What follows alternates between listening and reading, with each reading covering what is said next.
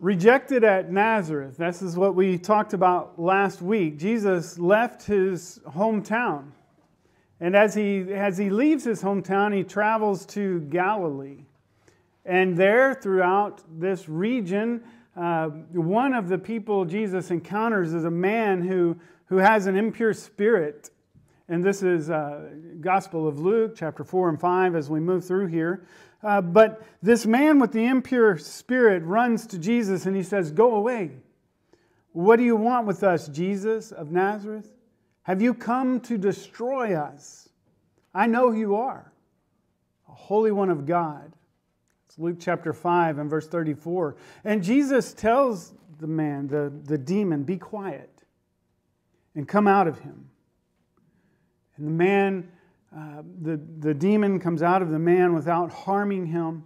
Those who saw were amazed at the power and at the authority of Jesus. As news about Jesus continues to spread throughout the surrounding region and area. And what we're doing in our series is we're following these interactions and these conversations with Jesus as we just kind of move through the life and ministry of Jesus. And part of what we hope to do, what I hope to do through this series is I want to discover more about Jesus. I want to discover more about who He is and His purposes. And discovering more about Jesus, discovering more about who He is and His purposes, I hope that we draw closer to Him and that we begin to follow Him more closely. The first disciples, the first followers that Jesus calls are fishermen. And what do we learn from this interaction, this conversation that Jesus has with these fishermen on the Sea of Galilee? As crowds pressed around to hear Jesus, to hear the Word of God proclaimed, they stood by Lake Gennesaret, and that is another word for the Sea of Galilee. Jesus sees these fishing boats, and He sees that one belongs to a man by the name of Simon. That's also Peter. And He asks Peter, "If we can borrow your boat, can we push out a little ways from the shoreline?" And as Jesus steps into the boat and they move out from the shoreline, He sits in the boat and begins to teach. And this is an area where many scholars understand it was near Capernaum. And Jesus is very likely in this vicinity of Capernaum. And scholars have noted how this particular area, the shoreline, would function and work somewhat like an amphitheater. In other words, there's higher cliffs. And when Jesus pushes off the shore to be in a boat, He doesn't have to elevate His voice so much. It would have been an area where a lot of people could gather and hear very clearly as Jesus was speaking from the water up onto the shoreline. And when Jesus concludes His teaching, He turns to Peter or Simon and He says, "Launch out into the deep and let down your nets for a catch." Now, I would imagine, being who we are and where we live, probably most of us have been out fishing at least once or twice in our lives. You may have even been out fishing all night before. I know that I have plenty of occasions in my life. And unfortunately, I've got to admit to you, there's been more than one time where I fished all night and didn't catch anything. Anybody ever have that experience? Anybody willing to admit they had that experience?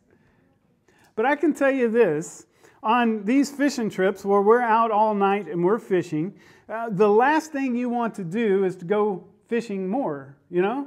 When I get home from those trips, I'm exhausted, I'm tired, I'm wore out, frustrated. You know, things didn't quite go the way I wanted them to go on this particular trip. And the only thing I want to do is clean the boat, wash the motor, take a shower, and get in bed. I don't know if you've ever experienced that. But that's what Peter and James and John are doing. They've been out fishing all night, and they're washing their nets. They're cleaning up, preparing for the next day. I can imagine that they're very exhausted. Probably all they want to do at this point is to go get a bite to eat and rest. Professional fishermen, they've made their living fishing. They've supported their families by this trade and this craft of fishing. And they know the water better than anyone else. And they know today is not the day for one more cast. I've said that plenty. Just one more cast. But they understand that's not this day. As they pull their boats in and begin to wash their nets. But nevertheless, at the word of Jesus, they push back into deeper water to throw their nets over the side into the waters that has not produced a catch all night. But this one more cast made a difference. The nets fill so much so that they begin to break. And Peter calls down for his partners to come and help. And they come with their boats, and both of the boats begin to overflow with fish, so much so that they begin to sink. And a catch like this can only mean one thing. Given the relatively small region around the northern shore of the Sea of Galilee, Peter would have been aware of Jesus. He would have been aware of his ministry. He would have been probably aware of some of the miracles, or at least heard the stories of this rabbi who was performing these miracles. He could have perhaps even witnessed one of these miracles himself. But what was running through his mind? What was stirring in Peter's heart as he made this one last cast? We don't know. But what we do know is that Peter was sure of one thing. This catch could only mean one thing. Lord, Messiah. For Peter, the messianic claims of Jesus were confirmed. This is God's anointed. And what's clear to Peter in this moment is his failure. What's clear to Peter is his sin. He considered himself unworthy to be in the presence of God's anointed. And fear grips Peter as he falls to his knees before Jesus. Peter gets it. You see, we can't pretend to be something we're not when we stand before Jesus. We can't pretend to be someone we're not in the presence of the Lord. It's like Ezekiel, who fell face down when he heard the voice of the Lord. Or Moses and Aaron at the tent of meetings when they fell on their faces as the glory of the Lord appeared to them. You see, Peter understands there's no pretending before Jesus. There's no pretending before the Lord. What does Jesus do? Jesus calms their fear. I've often wondered what it would be like to meet Jesus. But more and more in the Bible, what we see when people meet the presence of the Lord, they're gripped in fear. And they fall on their face. But notice what Jesus does. He calms their fear. He said, don't be afraid. Don't be afraid. From now on, you're going to fish for people. You're going to be fishermen of men. And they bring their boats to shore. And they follow Jesus. Now, here's where I want us to try something. In your notes, in your handout, you've got a QR code, and I think it's labeled there, Ancient Galilean Boat. And if you're able, I want you to scan that QR code, and I want you to go to the website and check it out. And if your neighbor's not able to do that, help them out. Show them this real quick. But this is very interesting. This is a first century boat that was found in 1986. Now, to me, that doesn't seem so long ago, but as we look back, that's been quite a few years ago. But this is a boat that they found on the Sea of Galilee that was definitely the time period of Jesus. Now, was it the boat Jesus was on? More than likely not. But it is the type of boat that Jesus would have been on. And I think it's just amazing that we have this discovery. What happened was during a drought, the waters receded on the Sea of Galilee. Part of this boat became exposed, and they were able to excavate it. It's just amazing to me that we have preserved this history.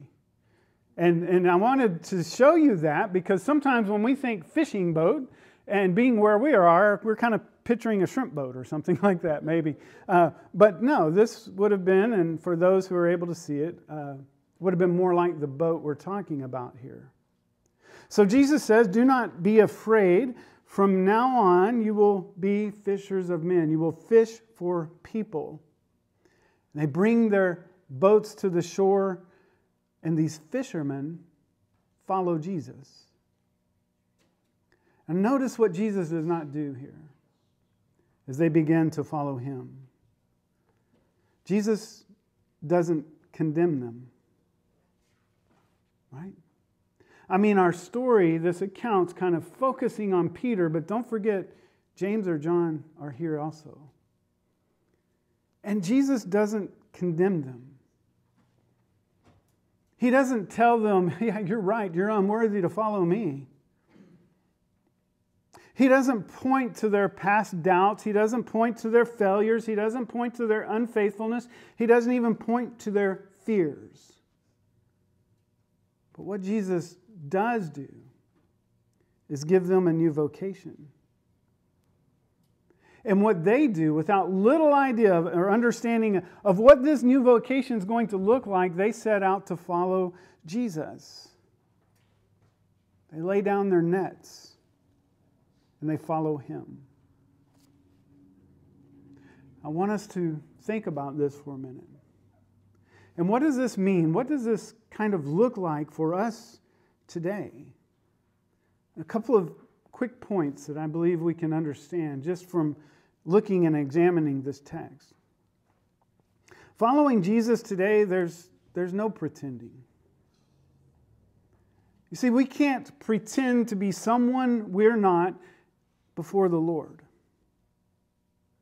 We can't pretend to be someone other than who we are when we come to Jesus. The Apostle Paul records in Romans chapter 8 that Jesus knows our hearts. He knows us. So there's no point in pretending before Jesus. But in knowing us, Jesus doesn't want us to run and hide. It's just like in the garden. God didn't want Adam and Eve to go run and hide. He said, where are you at? And he extended grace and mercy to Adam and Eve. And that's the desire of Jesus. Not that we run and hide from him, but that he can restore and heal. And that's what he does. Following Jesus means that we're going to need to step outside of the boat. Now, I've got to be honest, that's a title of a book, but it's a good title, and I've got to use it. It was about this event, stepping outside of the boat. Following Jesus means we're going to need to step outside of the boat. Peter, James, and John, they knew this life of fishing. That's what they did. That's how they supported their families. It was a lifestyle that supported the community that they lived in. But following Jesus meant that they were going to have to step outside of their comfort zones. And following Jesus means we may not always know the path forward. Peter, James, and John, as they left to follow Jesus, they didn't know everything that was going to happen in the next few months or days. It means that we need to stop trusting our nets and start trusting Jesus. And for me, personally, this has been one of the most challenging things about following Jesus. Because I like to have a plan. In fact, Brenda will tell you, I usually will not walk out of the house if I don't have a plan together. Even if it's to eat dinner, I'm not going to go sit in the car and figure out where we're eating dinner. We've got to have a plan before we step out of the house. I like a plan. I want to know what the next step is. How are we going to get there? Where are we going to go? But I'm probably worse than you, because it's not just that I want a plan, I want a backup plan in case the first plan falls apart. But here's the thing about following Jesus. We may not always know the next step forward. We may not always know what the plan is or where we're headed. Ultimately, yes, we know we're going to be with Him. But I may not know tomorrow.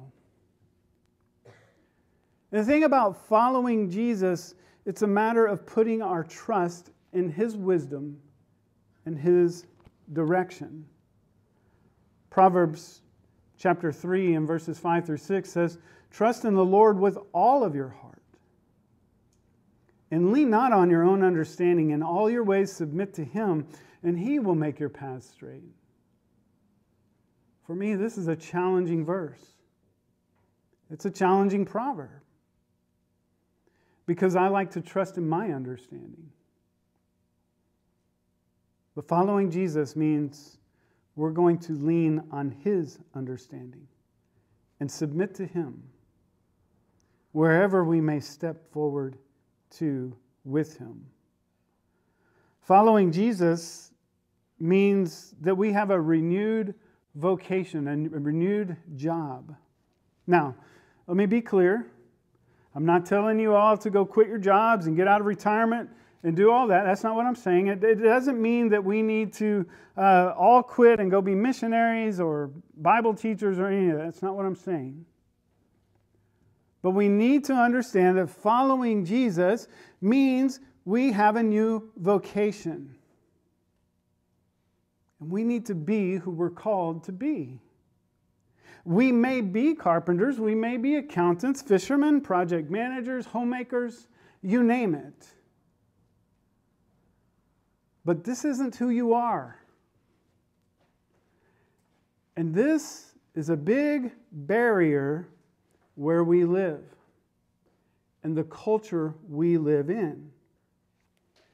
Typically, we define ourselves by what we do. If you meet somebody new, what's one of the first questions you ask them? What do you do? Oh, well, let me tell you what I do. Well, I work in banking, or I am a homemaker, or here you go. And typically, that's how we define ourselves, by what we do. But what we do as a Christian does not determine who we are. What we do as a Christian does not determine who we are. Following Jesus means that we are Christians. We are Christ followers. And as those who follow Christ, we have a renewed vocation. And this vocation includes telling others about the good news of Jesus. It includes sharing God's abundance, His resources, His kingdom with others. Just like these first fishermen did. Following Jesus is understanding who you are. And we may do any number of jobs to support our families and to support one another, but it's not defining who you are. Following Jesus defines who you are. And it defines your purpose. The Apostle Paul, he saw his purpose as being Christ's ambassador. He was given to this ministry of reconciliation. In 2 Corinthians chapter 5, Paul records, if anyone is in Christ, he is a new creation. The new creation has come. The old has gone and the new is here. All of this is from God, who reconciled us to himself through Christ and gave us this ministry of reconciliation. God was reconciling the world to himself in Christ, not counting people's sins against them. He's committed to us this message of reconciliation. Who we are is not defined by what we do, but who Christ is. And as those who follow Christ, we've been given a new vocation. We share in this ministry of reconciliation as the Apostle Paul did. And following Christ means we recognize our vocation where we go to work and what we do. So just one question as we close today and consider these lessons from a fisherman, these interactions with Jesus. Are we pretending or are we following? Are we pretending or are we following?